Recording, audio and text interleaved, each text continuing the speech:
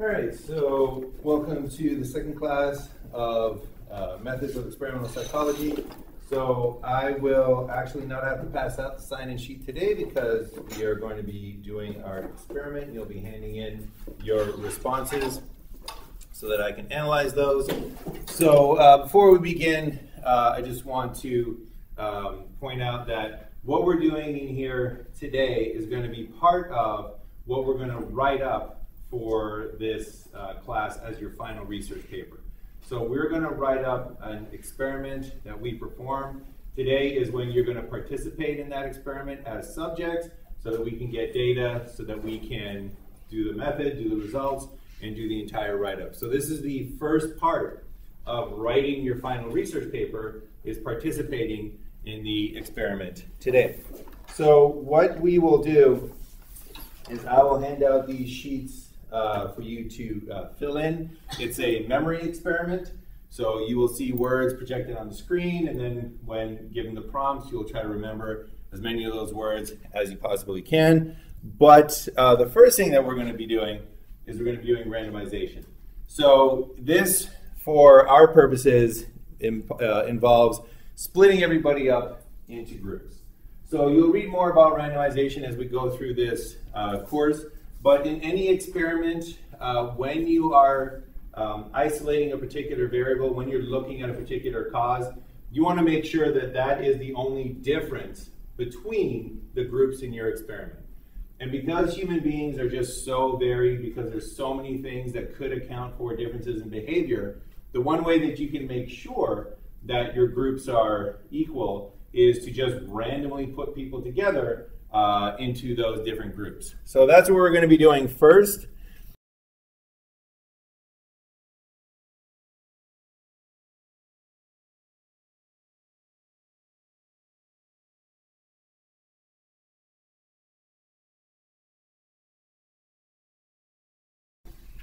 All right, so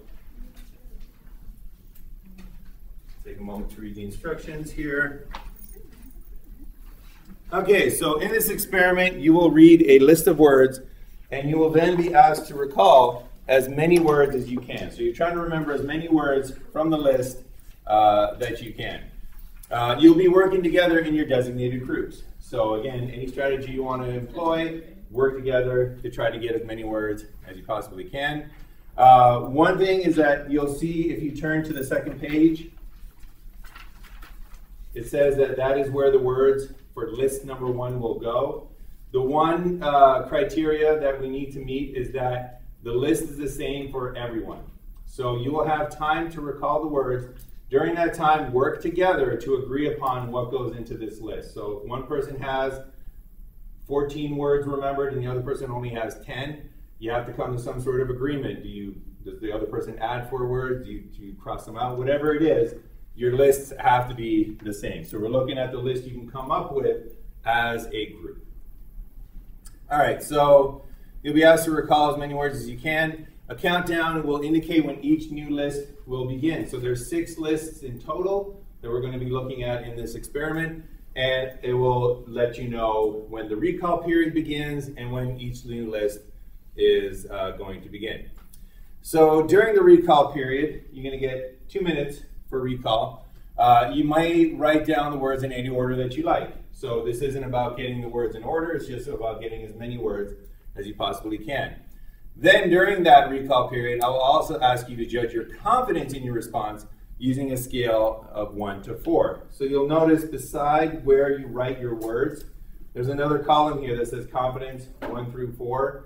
For each word, you're going to want to rate how confident you were that the word was on the list. So you're going to rate it from 1 to 4. A 1 means that you are not very sure, and a 4 means that you're absolutely sure that the word was on the list. So if you remember that word on the list, you put a 4 next to it. If you were totally guessing and you're like, well, I think computer was on there, I have no idea, but let's just write it down, then you put a 1 next to that. So you have 1 column of recall and then 1 column of how sure are you that those words were actually on the list. So once the countdown recall time is over, the next list will start. There are 6 lists in total, and we'll work through all of those for the experiment. Any questions before we begin? All right, let's get ready.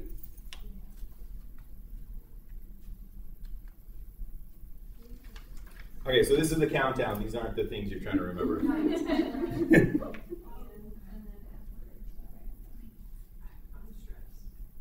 All right, and remember, only write them down during the recall period.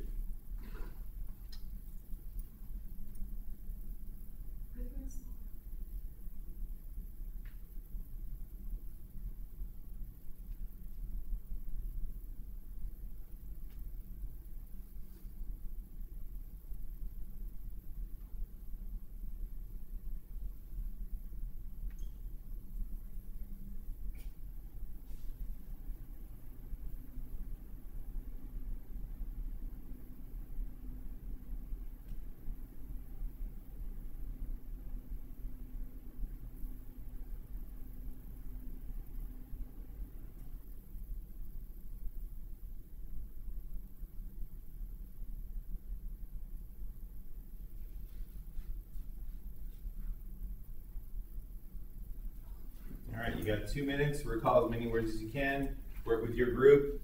Everybody has to have the same final list.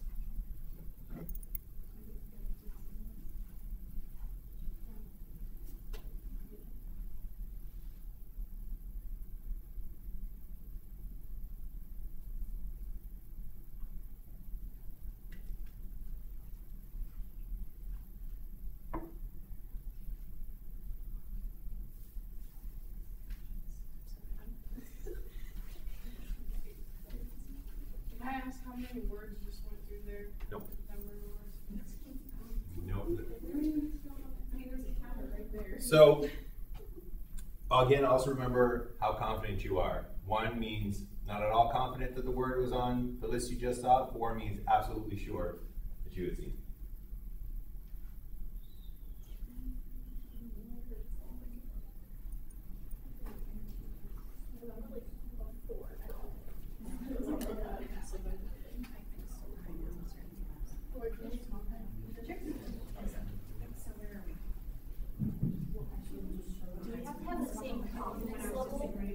Yes. Okay.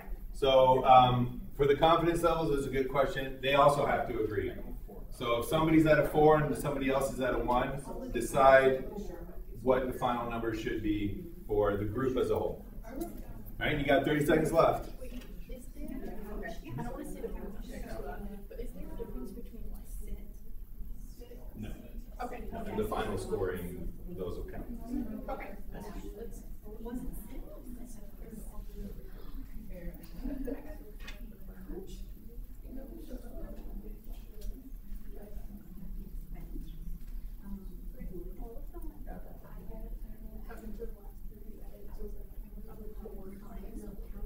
All right, get ready for list number 2. Whoa. All right, if you're not done list number 1, well, you'll have a little bit of time to get back to it. But list number 2 is on its way. And I'm verbalizing it because you want me to.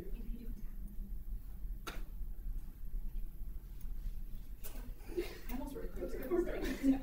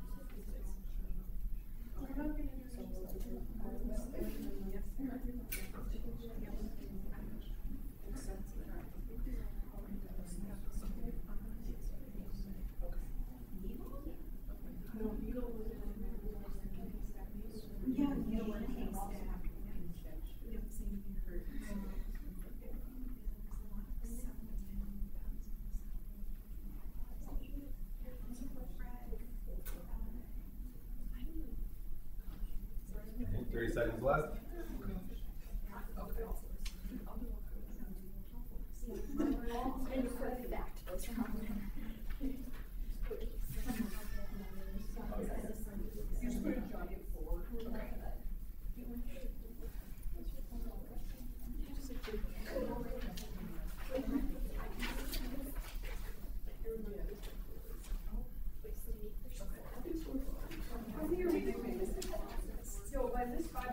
All right, let's get ready for list number 3.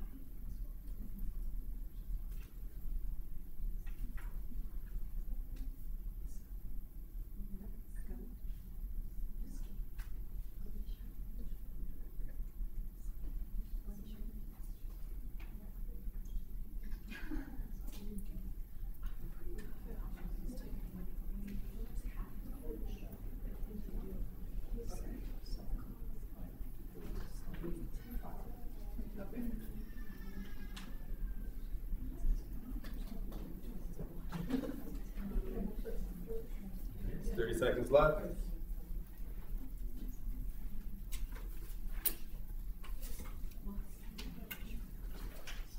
Straight up, list 5 part.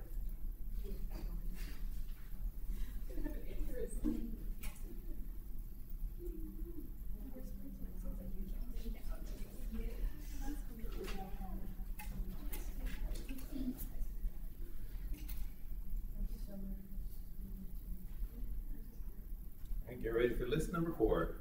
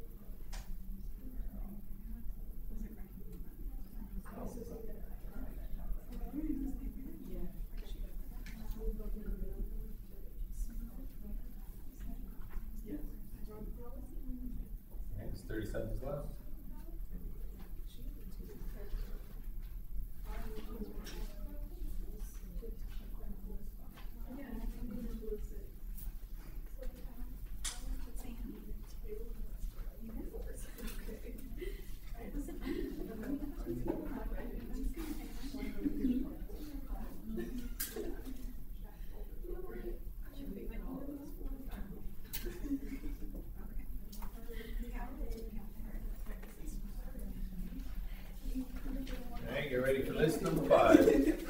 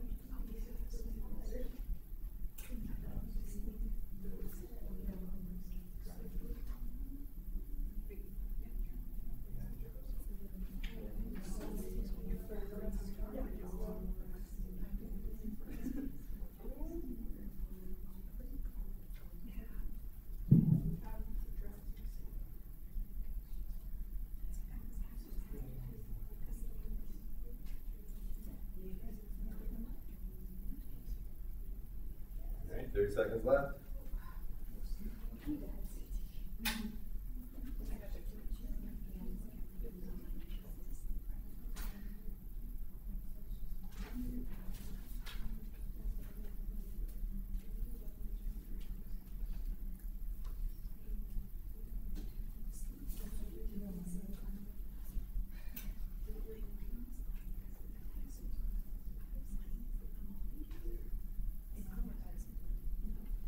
All right, get ready for your final list.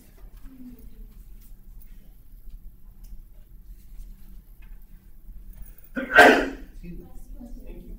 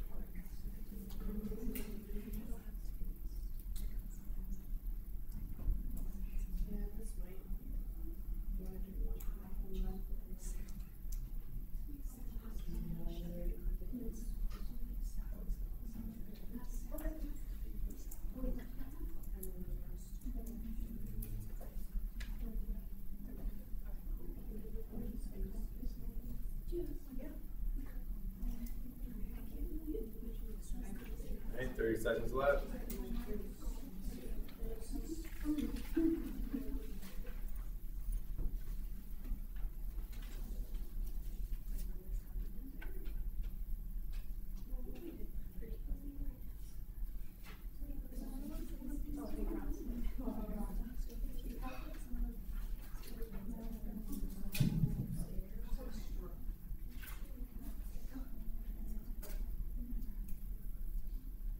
All right, so that is the end of the experiment. So at this time, what I'm going to do is I'm going to give you about 2 minutes.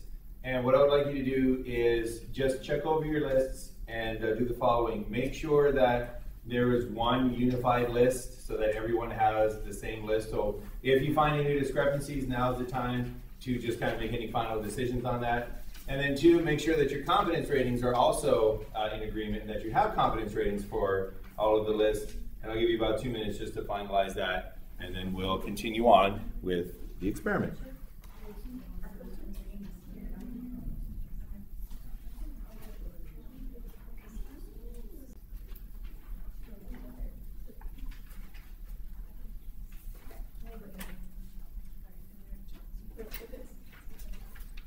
All right, looks like the groups are done. So what we're going to do right now is we're going to begin our analysis of this data. So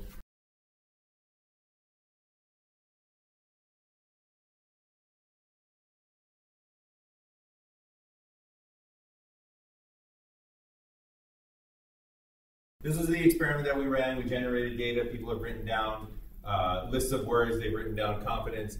And in the format that it's in right now, no human scientist could ever make sense of everything. So we had, I believe it was 16 words per list times 6 lists. That's what, 96 words times 1, 2, 3, 4, 5 groups.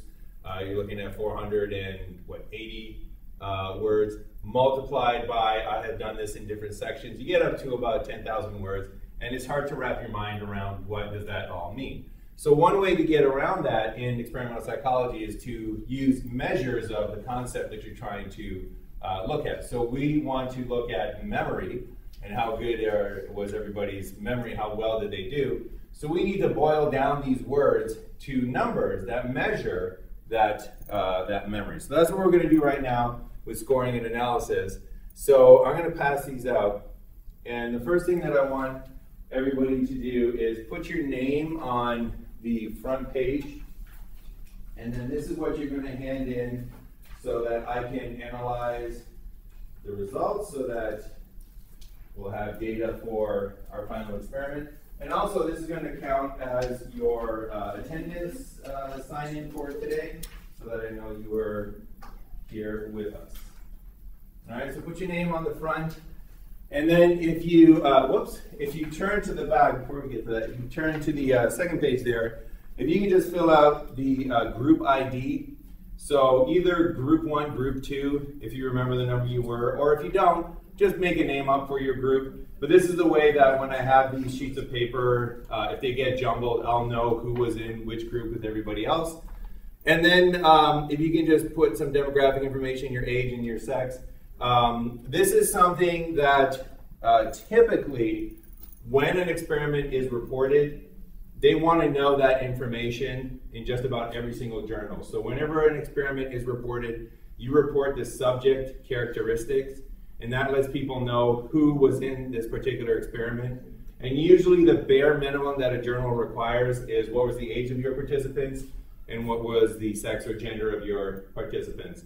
So you can imagine that this experiment that we just did was going to be a lot different if the average age of subjects is 20-something versus if the average age of subjects was 70 versus if the average age of subjects was, 2.5 years, right? Very different results would occur. So usually in any experimental report, in our experimental report, you have a section where you describe where your subjects' characteristics were and where they came from. So make sure that you have that information there as well. In this experiment, we're not interested in age differences or age effects. We're not interested in gender differences or gender effects, but it's something that needs to be known so that you can critically evaluate scientific information. All right, so then we get to the meat of the actual results that we have. So for each group, what we're going to do is we're going to now go through our lists. And I'm going to ask you to count up the number of words that you correctly recalled. So I'm going to put up a list in just a moment. And I just want you to go through that and basically grade your responses. Put a check mark next to each one that is correct. So you're going to count up the words correctly recalled. This number should be the same for each person. So everybody has the same list at this point, so you should have the same number correct.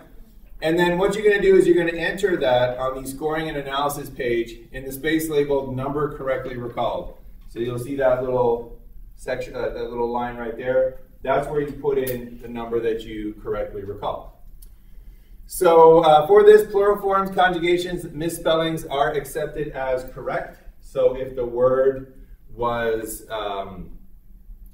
bed and you wrote beds, that's fine. If the word was mountain and you misspelled mountain, that's fine. Conjugations, if the word was rock and you put rocking, that's fine as well. All of those are accepted, but for reasons that will become apparent in just a moment, synonyms are not accepted.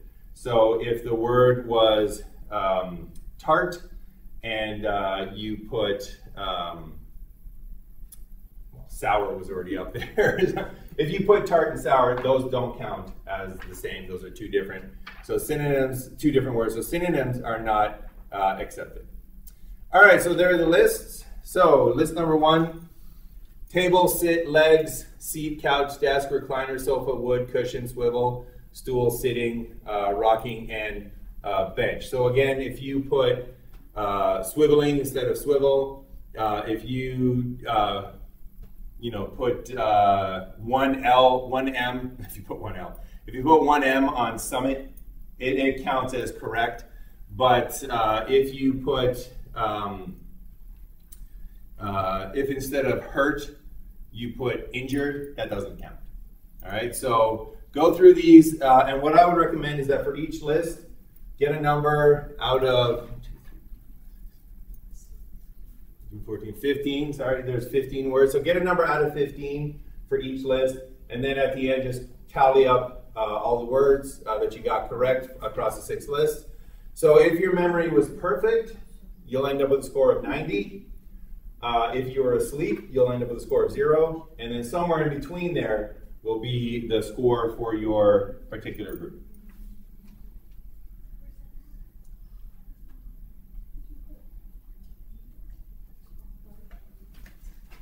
And while you're working on that, if there is a word that you're not sure as to whether or not it should count or it shouldn't count, in that case, call me over. I'll make the final determination so that we can get this all tallied up.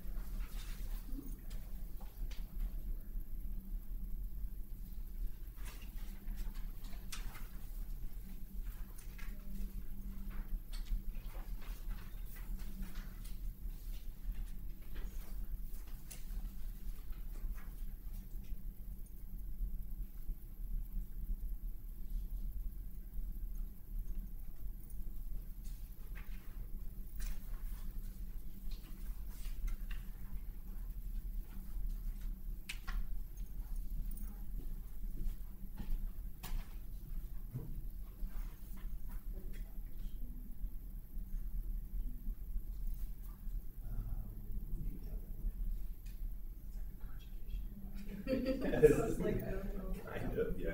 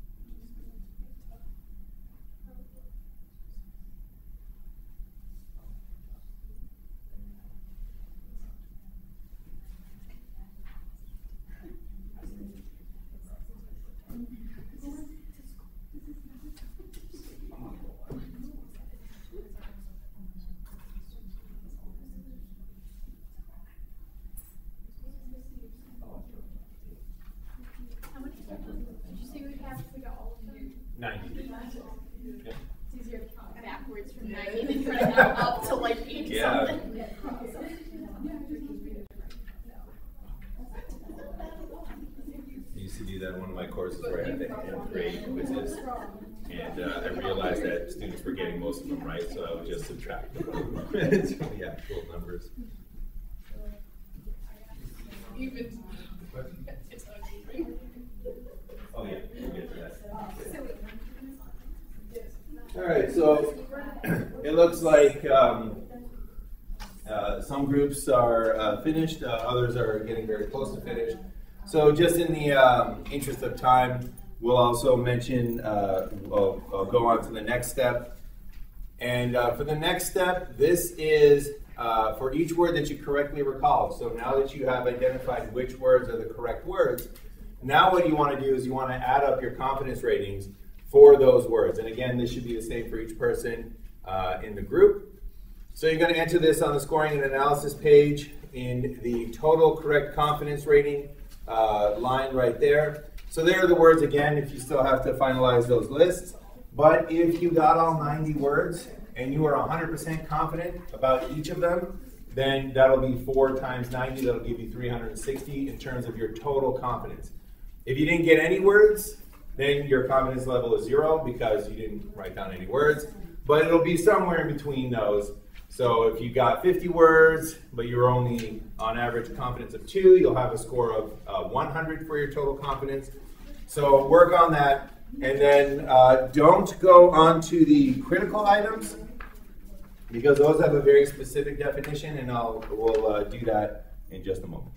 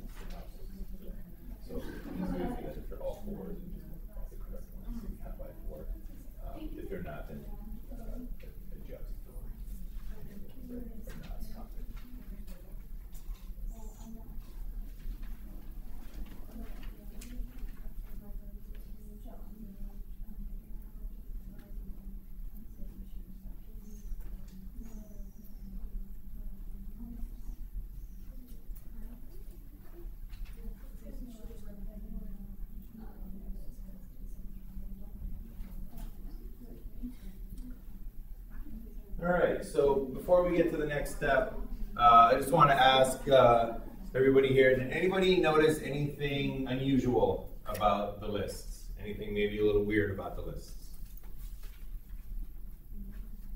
Mm-hmm. They kind of all have like a theme. Yeah. Yes. Okay, so these lists all have a shared theme. They all kind of revolve around one idea or one particular word. And importantly, that word is not present. So these lists came from a very influential study, and they've been used a lot in psychology research because each of these lists has words that are associated with a particular word, but that word is not actually there. We're going to see what those words are in just a moment. But this was based on the experiment that showed the existence of false memories. So up until that point in psychology, a lot had been done on memories, a lot had been done on memory research, and the idea was that memories in your mind work like a filing cabinet. And when you try to remember something, or when you see something and you form a memory, you write down that event on a file, and you take that file and you put it into your filing cabinet, and then later on, when you want to remember something, you, in your mind, go to your filing cabinet and you look it up and you say, oh, hey, there it is. Oh, I remember, we went to the park on that, summer's day. Now, that model was used to explain a lot of things in memory. So, for example, if you misfiled your memory, then when you went there, you'd be like, oh, no, I don't remember what happened. I can't remember that day.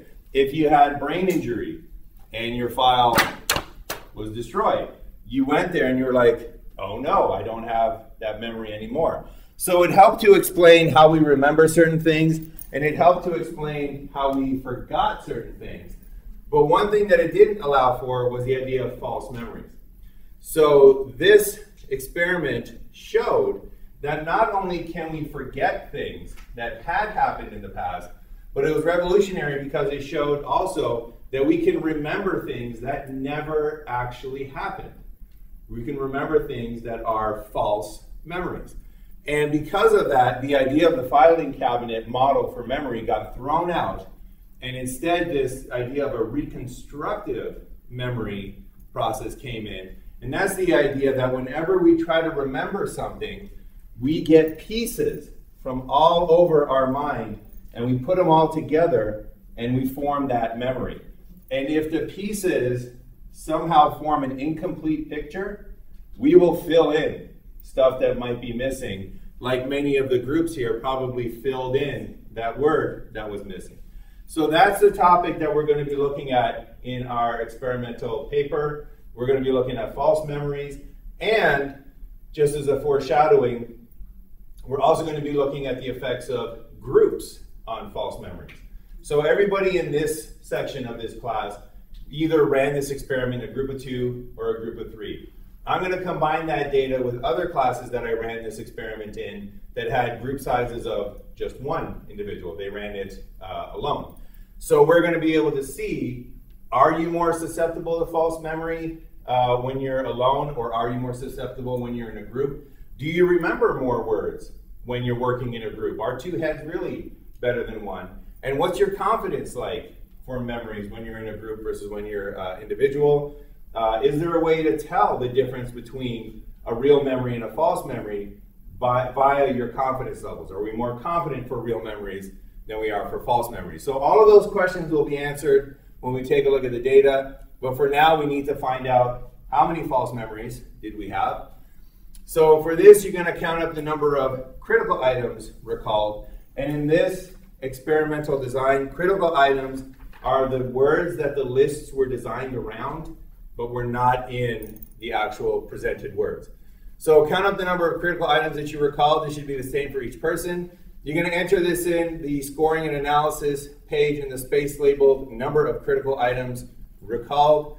And once again, plural forms, conjugations, misspellings of these critical items are accepted. However, for now you can see why it's necessary that synonyms are not counted, because many of these words are synonyms for this critical word. All right, so here they are without further ado. List number 1, chair. Every word had something to do with the word chair, but chair was not on the list. So if you wrote down chair, you have experienced a false memory. List number 2, needle. Everything had something to do with needle. Needle was not there. If you wrote down needle, false memory. List number 3, mountain. List number 4, rough. List number 5, sleep. And list number 6 was sweet. And I actually heard murmurs where people were like, sweet wasn't on the list. It wasn't on the list. Sweet wasn't there. Sweet is a false memory. All right, so you're either going to have a score of 0 if you didn't produce any false memories, all the way up to a score of 6 for those false memories. And then just because this won't take very long at all, I'll just let you also know that we're going to total up the confidence levels for those false memories as well. So once again, identify the false memories and then total up the confidence level for that. If you wrote down all 6 critical items and you were completely confident about each one, your confidence level should be 24.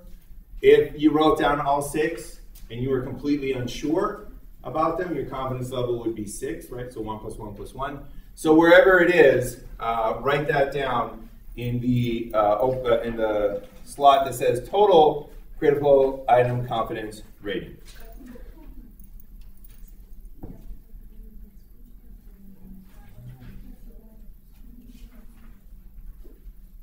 But if we put that on the list, did that make it right? What was that? Like if we put that name on the list, did it make it right? What do you mean? Like I put needle, and then she yelled, but was I technically right? Well, it's a false memory. But it's associated, it's word associated. It is. It is. And this is one of the things that we're going to take a look at when we take a look at false memories, is basically how are they formed. So what is it about, we'll read research about what is it about these lists that make you form these false memories. And this is something that has become very, very important because in our current sort of information age, there's a lot of misinformation that's out there. There's a lot of missing information that's out there. And people are having false memories at alarming rates. So, you can see this in the spread of conspiracy theories that were almost gone, 20, 30 years ago. All of a sudden, people believe that the earth is flat again. I mean, that belief was gone in the 1500s and somehow it's come back.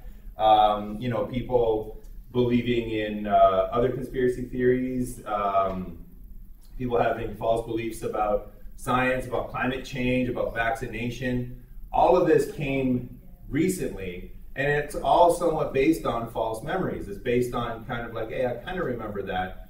And they've done studies, just to sort of tie this a little bit to the real world, they've done studies about how it's actually harmful to share news stories and point them out as false, right? So if you read a news story and you're like, oh my gosh, this is blatantly biased or blatantly fake, and you share it on your social media post and say, look at how biased this news item is, you've actually done less for battling that false item and more for propagating it, because people will forget parts of where that memory came from, i.e.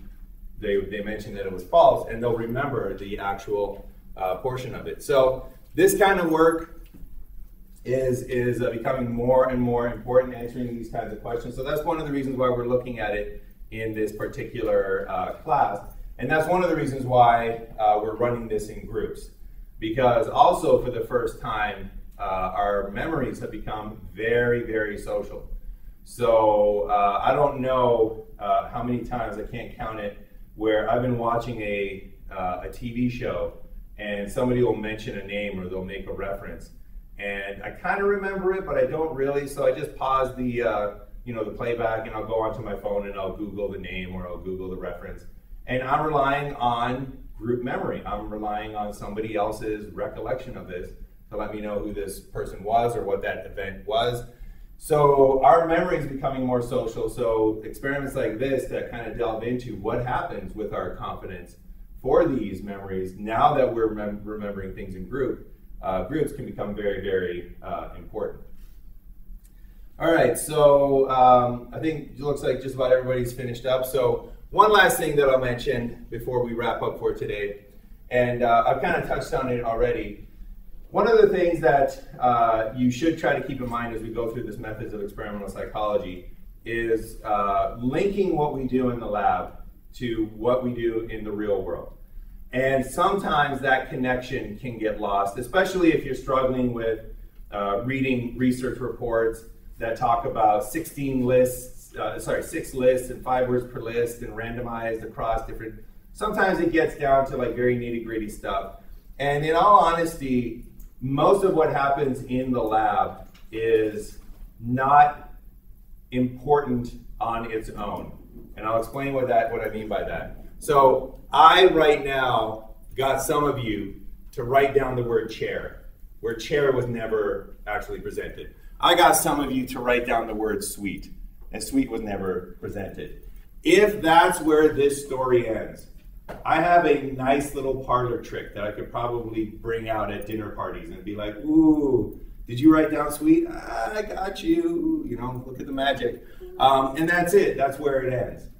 That's what happens in the lab. The real power of experimental psychology is going from that lab and making conclusions about the real world. So the fact that I got you to write down the word sweet, that's what, 30 seconds of wow. I can't believe I wrote down sweet.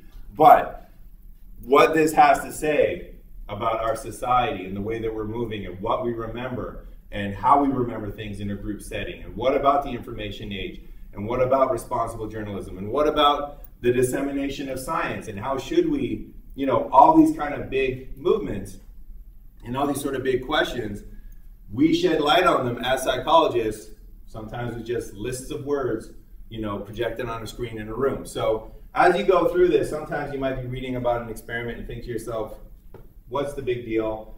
And it's up to you as a critical thinking individual to try to make those connections and say, all right, lists of words, well, what is the big deal? Oh my gosh, false memories exist. Oh my gosh, they work like this in group settings. What does that mean for the world at large? All right, so that's all that I wanted to do for today. Any final questions or comments, anything? We good? All right, so finish up, if you haven't already, your scoring and analysis. Make sure your name's on the front. Bring it up and just drop it off here on the table, and that is it for today. No, so one last thing before you go. Hang on to your booklet, and that'll help jog your memory later on in the semester when we're writing this up. It'll just kind of help you remember what it was that we did. I will also post these lecture slides exactly the way that they are in class today. I didn't do it before class for obvious reasons. I will post these now so that you'll also have access to these, again, to help you jog your memory when we're getting around to writing up that final report. All right?